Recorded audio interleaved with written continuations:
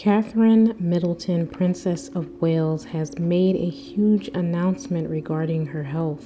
She has revealed that she is dealing with cancer.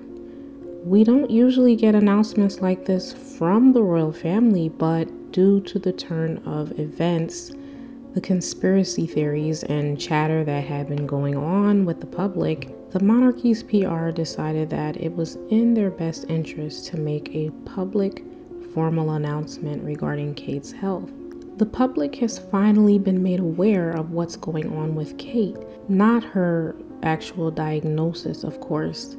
It pieces it all together, and now the controversy, allegations, and chatter can stop.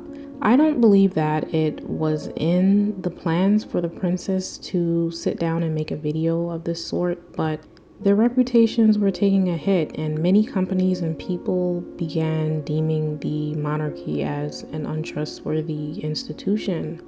Let's not forget that her eldest son is not a young child anymore. Who knows what his classmates may have said to him or what he may have read about when he went online. Surely George has access to electronics, and so this may have been a key motive as to why the princess, along with Palace Communications, decided to make this announcement. The Princess of Wales appeared casually in a striped shirt and jeans in the video, and she sat on a large bench on the grounds of Kensington Palace. Her hair looked amazing. My goodness, freshly blown and curled. She stated that she received surgery for initial treatment, but after the tests were completed, cancer cells were found to still be present. I believe that Kate is going to get through this. She will be able to overcome her bout with cancer with the support of all who care for her and through faith. At this point, we all feel for Kate.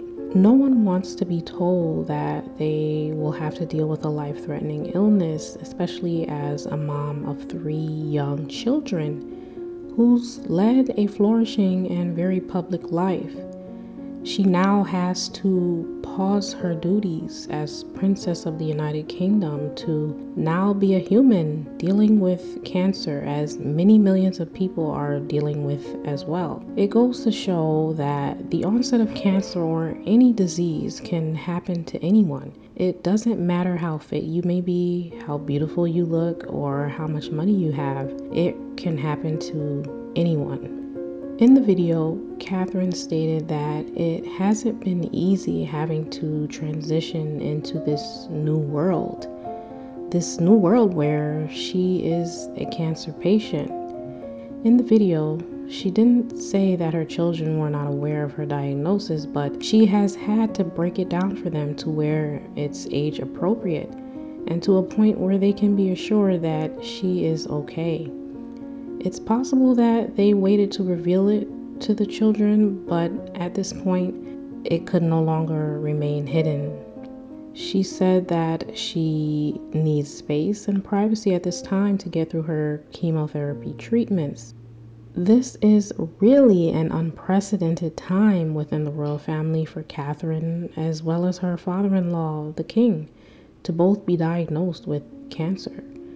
Exactly 1 month ago, Fergie, Duchess of York, also announced that she is battling skin cancer after an earlier diagnosis of breast cancer. Royal Scoop is wishing Kate well.